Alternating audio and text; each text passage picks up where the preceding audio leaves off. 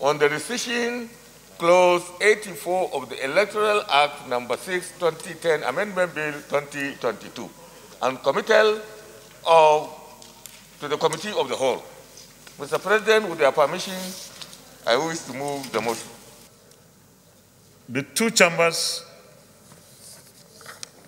have produced in this bill now very clear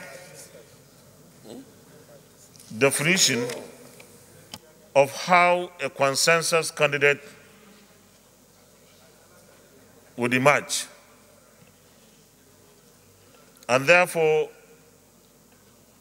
we are very glad that we have been able to achieve this consensus between the two chambers to arrive at this harmonized version.